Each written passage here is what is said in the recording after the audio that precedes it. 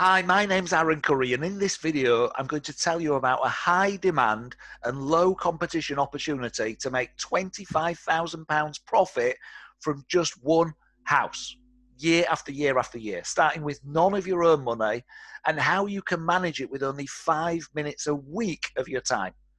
Now, I know that that sounds unbelievable, and I know that that sounds too good to be true. Okay. And that's exactly what it felt like to me when I stumbled upon this strategy and almost became an accidental landlord of this strategy back in 2015. But what happened next exceeded all of my property expectations. And as a 20-year property veteran with over 200 properties, I didn't think that anything could surprise me anymore. And this shocked me because of the huge profits with virtually no work. The results were so good that I did some digging to find out if this was a fluke or if I should start buying more of these high cash flow houses. And what I discovered is a booming trend, a trend that's booming more and more and more every day, every month, every year. And right now you can jump on this booming trend where there's virtually no competition. This is your chance to step into the DeLorean and go back and buy Apple stocks in 1980. If you're a film connoisseur, the DeLorean takes you back in time. You go buy those Apple stocks in 1980 before Apple was massive. This is the same. This strategy is the same. We can get in before it's massive. Just think how that would transform the quality of your life. What I'm going to share with you today is that powerful. Today's video is the third in a 4-part series. In the first video, I revealed the little-known property trend that replaces your salary with just that one house. And in the second video, I showed you how I turned a rundown B&B into a holiday let that put £25,000 a year in my pocket with only 5 minutes a week of my time. And I showed you the simple 3-step system and the 4 people that make this possible. If you haven't seen either of those videos yet, then stop this video right now and click the link to the right of this video to watch them right now. Go watch video 1 and video 2 and then come back here, okay? In today's video, I'm going to show you how to find the perfect holiday let property. This is the most important step. After all, if you buy a house in the wrong area, then the best booking company in the world is still going to struggle to fill it. But if you get this part right, you can literally sit back and watch the money roll in. So before we go any further, I'd just like to explain why the video quality is not what I'd want it to be. You know, we're starting to come out of lockdown now, which is great, but we still need to keep our distance from each other. So I'm not able to get face-to-face with my videographer just yet. So it's literally just me with my spaceship headphones on, sat with my webcam, speaking direct to the webcam to you. So if you want to know about a high demand and low competition opportunity to make £25,000 a year profit from just one property, starting with none of your money, and how you can manage it with just 5 minutes a week of your time, and the information to you is more important than the video quality, then you're going to love this 4-part video series. I've got 3 holiday let properties in my portfolio. They net me net profit about £80,000 a year. All across the 3, all follow my Sleeps 16 model. So they hit the income sweet spot and they're the perfect property for the booming multi-generational holiday trend that we talked about in video 1. This is what makes them a low risk, high profit and virtually zero time investment strategy. I love that. Low risk, high profit, virtually zero time investment strategy. Of the 3 holiday let properties, 2 of them were my dream homes that I bought for a different reason. I bought them, dream home number 1 and dream home number 2, because they were my dream homes. These are wonderful houses, but they're not perfect for investment properties because they were more expensive. Okay, you can get a much better return on investment or return on capital if you buy a property in the way that I'm going to show you today, and I'll explain that a bit later on. The 3rd holiday let in my portfolio fits my model perfectly. You see, it was a rundown B&B, so I picked it up cheap. Well, why is that important? Because it costs less to get started, and it gives me a better return on capital. The money I put into the deal is my capital, and what I'm always measuring with any investment is the return I'm going to get on the money that I need to invest. Okay.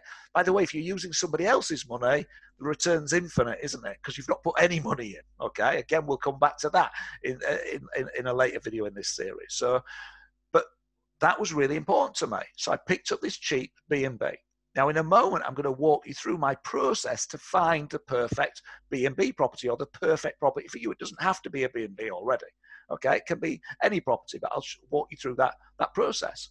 But first, let me show you the 3 ways that property puts money in your pocket, because most people don't get this. There's 3 ways that property puts money in your pocket, and why you should focus on return on capital as well as focusing on cash flow. Now, the most obvious way that any property puts money in your pocket, whichever strategy it is cash flow.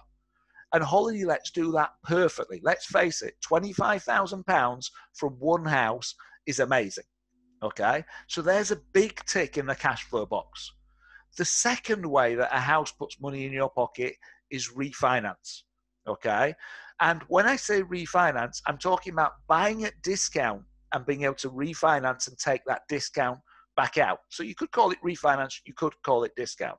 So the rundown B&B that I bought was converted into an HMO. I told you that story in video 2. The conversion cost about £30,000. But once the work was complete, I got a mortgage for the property, and that was enough to get me all of my money back out and to be able to pay the owners for the property, but pay back my JV partner. So once I got a mortgage, I literally paid everybody off. The property put money in my pocket, which I used to pay the people back that I borrowed the money from. If you used your own savings to buy this house, in that example, it would have given you the money back to put back in your savings account. Okay? So I couldn't have done that if I'd not bought at a cheaper price. Later, when I converted the same HMO into a holiday let, I needed £50,000 for the renovation. Again, I used somebody else's money to do the work. And once the work was complete, I remortgaged the property and I could pay back my finance partner. So refinance is a critical way that property puts money in your pocket. We've got cash flow and we've got the refinance. The final way that property puts money in your pocket is market growth. Property goes up in value over time. On average, over the last 90 years, goes up at 7.9% a year. That includes all the drops, the downturns, the falls, as well as the ups. On average, 7.9% a year. Now, if you've got a buy-to-let property worth 100K, and over a year or two it goes up, let's say 10%, your asset has increased in value by £10,000. But if you've got a holiday let that's worth £300,000 and the market rises 10%, your asset increases in value by £30,000. The market's risen the same amount, just 10%, over a year, 2, whatever it takes. But you've made, with a bigger property, you've got a much bigger increase in value, 30,000 instead of 10,000. Now you might say, well, that's paper value. You know, I can't eat equity, can't feed myself with that today. But you can. Thanks to refinancing, you can withdraw most of that equity out and use it. Okay? So you want to buy your properties in areas where you're going to get capital growth, because over time, that will double the amount of money that you will put into your pocket. Okay? So those 3 things are all important. How do you get the right property in the right area at the right price so you can enjoy great cash flow and good capital growth? The simple answer is that you buy a property to meet all of my rules. The rules that I'm going to walk you through in just a moment. If you fail to meet the rules, it won't give you all of that. If you meet the rules, it will give you all of that. It is as simple as that. Now, I want to get your imagination racing, okay? So let's start with a little piece of it. You want to buy in an area that will attract walkers, okay? You want to buy in an area that will attract cyclists. People go away for the weekend, don't they? They go away for the week in the UK. They want to go walking. They want to go cycling. They like to stay probably in the countryside, but be able to visit a big city. Is there a big city close by so they can spend a day out in the big city, but not have to stay in the big city? They like to go to the seaside, don't they? We love in the UK a good seaside holiday, okay? Now, you don't want to buy in beauty spots like Cornwall or the Lake District. those areas won't work. And people say, well, why won't they work? You know, they tick all those boxes: walkers, cyclists, seaside, maybe not big city, but they tick loads of boxes. Aaron, in fact, people go on holiday there all the time. Yes, they do. But the return on investment, the return on the capital you'll put in is not good. You're going to pay over the odds because everybody wants a house there. So the prices are too expensive for the return that you'll get. So those areas don't work. But if, for example, just for example, you bought in a seaside town that's past its glory days, you know, 100 years ago, everybody went there, but now it's a bit past its glory days, then you'll easily find a rundown B&B with a tired owner that's desperate to sell, for example. So what seaside towns are near you? What areas do you know and love? Where do you like going if you go to the seaside?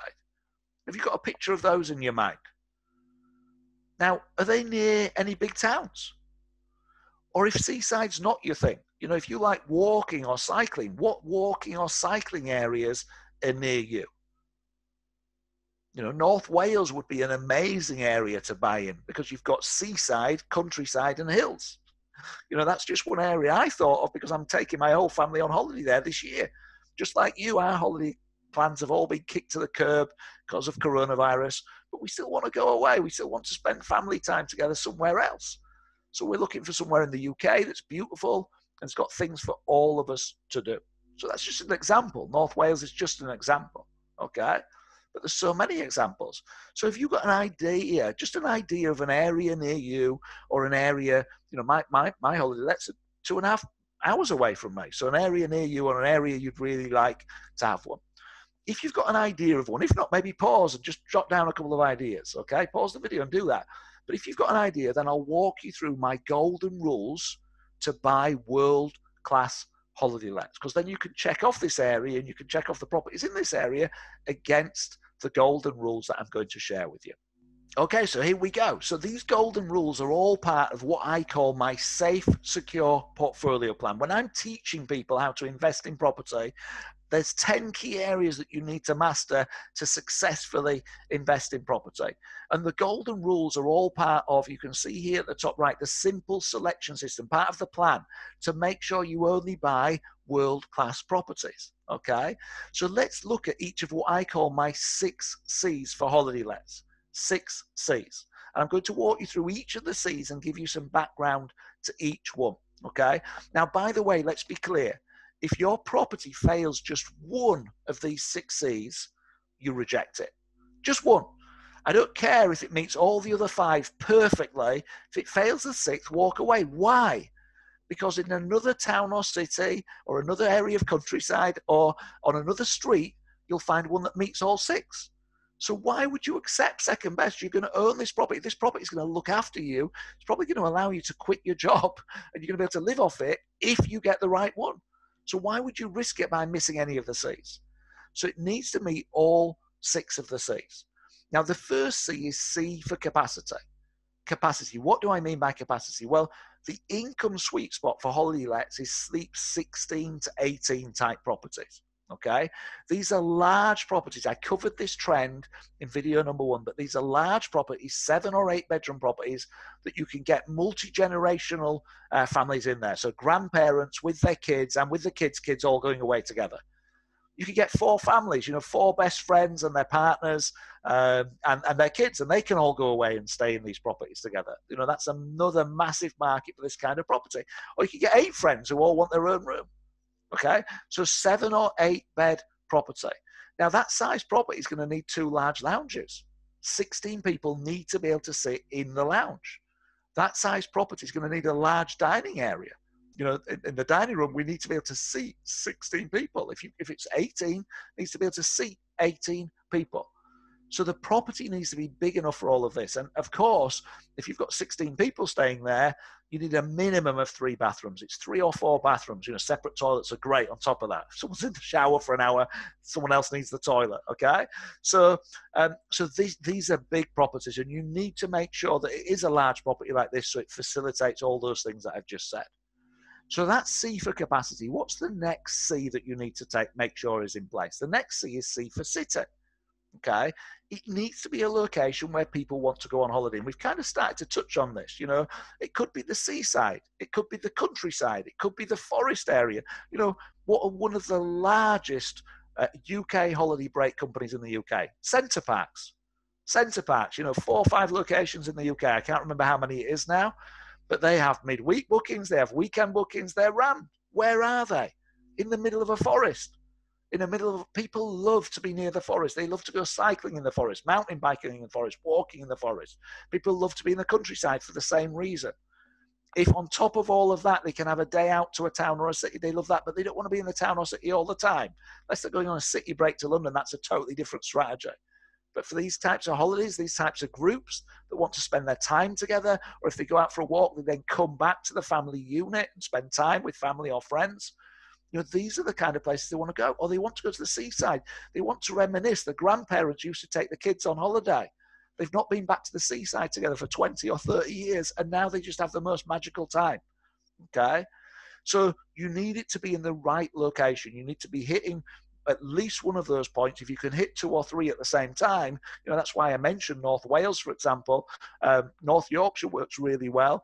We have ours in Scarborough because we've got, one of my properties, the lodge, we're 9 miles from the seaside, we're 9 miles from the forest, and we're in the countryside. It just ticks so many boxes. We get walkers, we get cyclists, we get people that just want to go to the seaside, we want people that just want to chill in the country. Okay. Now, to make sure that your property is going to rent well, the beauty of the holiday lets, totally different to kind of buy-to-let strategy, is you can see other people's properties and how well they're booking up. You can go on the booking sites and you can pretend you're going to go on holiday in this place. And when you're going to go on holiday, you do a search and you see what's available. Okay. And what you do is you start by doing a search that's 12 months out. So I'm going on holiday in 12 months' time, and I do a search for Sleep 16 in the area that I'm thinking of. And I see how many properties come up. Okay. And within 3 miles of my search area, I want there to be at least a few properties coming up. I'll cover that in a moment, okay? So when those few properties come up, then I look backwards to today and I check if there's at least 20 weeks in the next year that are grayed out, 20 weeks that are not available because somebody else has booked them on all the properties.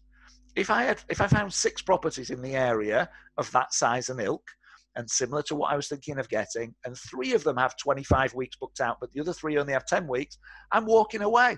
There isn't a good, strong demand for property in this area, okay? It's oversubscribed. There's too many landlords, too many people offering properties. But if I can look and all 6 of those properties have at least 20 weeks of forward booking, guess what?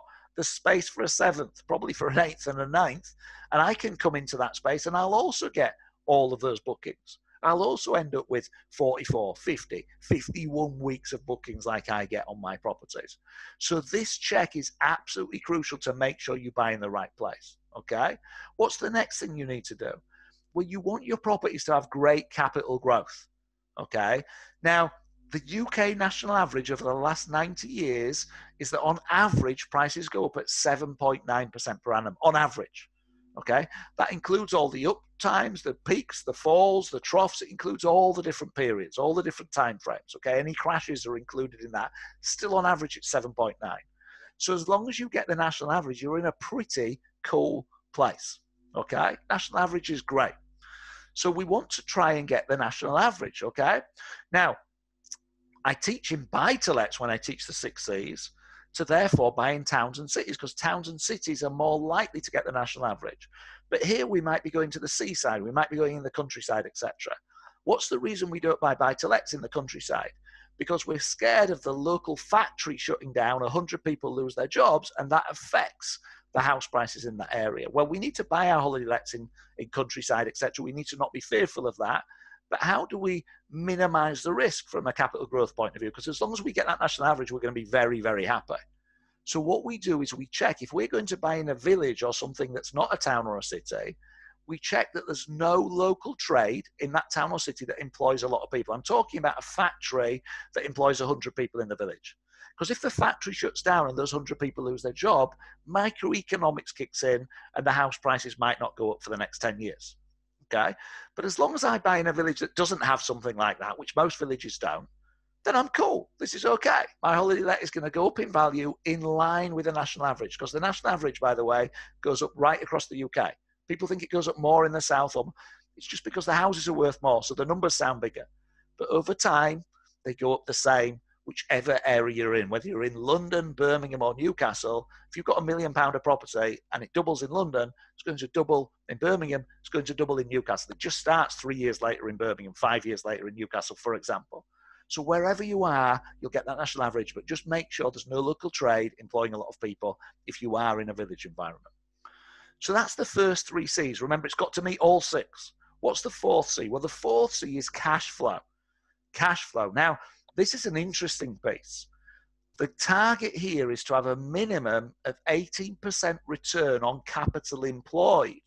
And I'm going to show you an example in just a moment to walk you through what I mean by that, because you may not have heard that phrase before. Capital employed is how much money you've had to put into the deal to get the deal. And you'll have had to put some money in to buy it, and you'll have had to put some money in to refurbish anything that needs doing, and you'll have had to furnish the property. So our money's gone into the deal. What's our return that we're getting based on how much money we've put into the deal? Now, in video 4, I'll teach you how to make sure it's not your money. So it's an infinite return on capital employed because somebody else's money has gone in the deal, okay? But even if it's someone else's money, you want to buy the best cash flowing properties. So I still want you to do this equation and make sure you're getting a minimum of 18% return on capital. That's like if I put 100 grand in, I'm getting at least 18,000 back out, okay? Show me other property strategies where you can do that and just spend 5 minutes a week responding to a couple of WhatsApp messages and get those kind of returns, okay? And have asset growth and have refinance growth. Now, as you refinance, you take some of that capital back out and you either pay yourself back or the JV partner back. Of course, that's then more money to buy some more. You're probably going to go repeat this because it works so well, okay? But when you take that money back out, if I put 100,000 in to start with, but I get 30,000 back out, my capital employed now is only 70,000 because I've got 30 back, okay? But I'm still getting the 18,000 coming in, so suddenly my return on capital employed has gone up. So as soon as you're able to refinance, get money out, that number goes up. So it needs to be a minimum of 18% return on capital employed at the point of purchase, at the beginning of the plan. Okay, and you need to plan on your cash flow for cleaning, laundry, maintenance, mortgage, insurance, and booking costs. And I've gone through that quite quickly, but let me throw up in front of you a slide where I take you through some numbers. Okay, these are the average numbers. It's not an exact science, but these are the average numbers on one of my properties. Okay, so the projected annual rental income is £90,000. Okay, now my booking agent takes a chunk. Okay. They do take a chunk, but they fill my property. They bring me the £90,000, so I don't mind giving them the chunk. In this example, just under £20,000, £19,400 is what goes to the booking agent, okay? But they're getting me the 90,000, so that leaves me with a net 70, okay? Then I've got maintenance, okay? On average, £500 a month for a property this size, so £6,000 a year. I've got my cleaners doing 16 hours, on average. Each turnaround is 16 hours, £12 an hour, 48 weeks of the year. It's a bit more than that now, 9,200. Okay. Laundry, I've put in at £80 a week. You're laundering the bedding for 16 people each week. Times 48 weeks, you've got 3,840. Okay. Now we've got our mortgage payment. Now on the mortgage, I've assumed it's interest only. And I've assumed the interest I'm paying is at 5% because I want to risk plan here. I'm actually paying around 3%, okay? But let's assume it's 5% to be risk averse. What if the rates go up a couple of percent? Let's protect ourselves. So here, the mortgage is going to cost me £11,250 a year. Okay, I pay it monthly, just like any normal mortgage. It's on interest only, and that's my mortgage on a £225,000 mortgage. I've got my utilities to pay.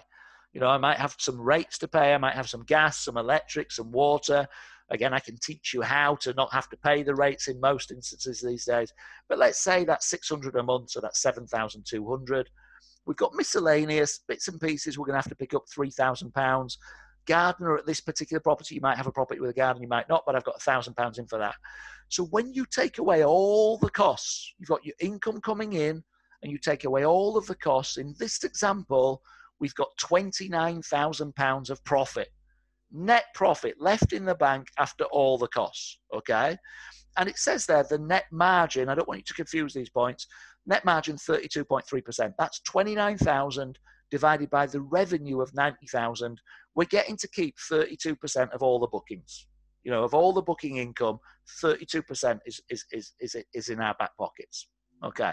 Now, let's come on to capital invested. So let's say for this particular property, we put down a £75,000 deposit. We spent 10,000 refurbishing the property, and we spent 30,000 refurbishing it, furnishing it, sorry. So putting beds in, hot tubs, the bedding for 16 people to sleep, 3 lots of bedding, putting nice sofas in, putting in tables and chairs and all of that kind of thing. And I'm going to say, you know, stamp duty, everything else costs us about 10,000. So in this example, it's 125,000 that's gone into the deal. Okay, you can get these deals where it's 100 grand, 120, 80 grand, depends what you're looking at. Okay, so but that's what's gone into the deal. And remember, in video 4, I'll show you how to get someone else to pay for all of that, so you don't have to.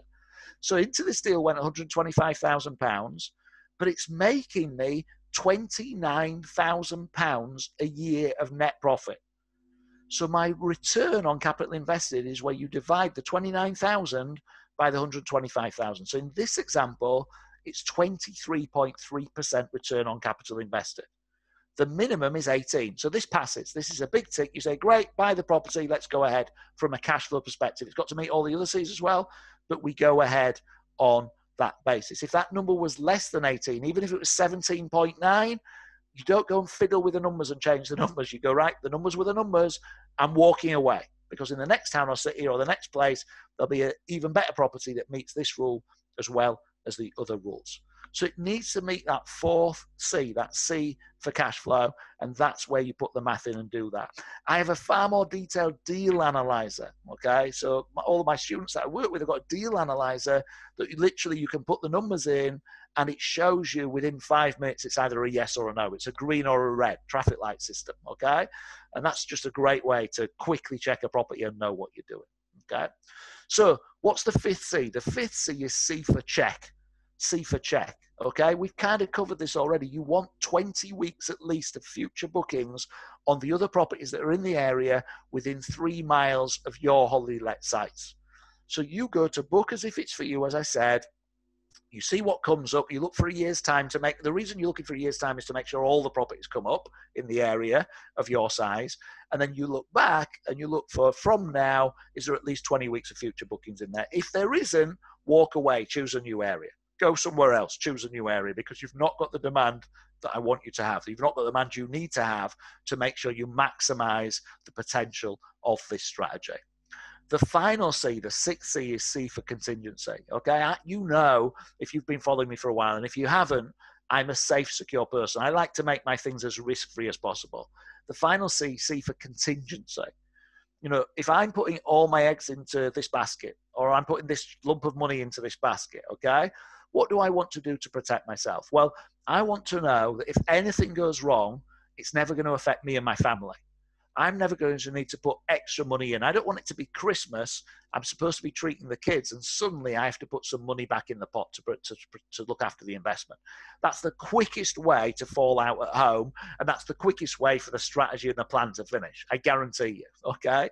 So let's have a contingency. Now, in the summer months, and over Christmas and New Year, the amount of money hitting your bank account is unbelievable. It's phenomenal. You know, it just blew my brains when all this money's coming in.